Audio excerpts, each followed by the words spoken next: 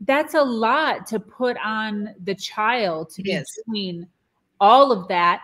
And to be doing it years in advance almost doesn't make any sense, because that place could no longer exist. The patient, there could be not enough room, right? No beds available. Right. So you almost need to be doing it in real time.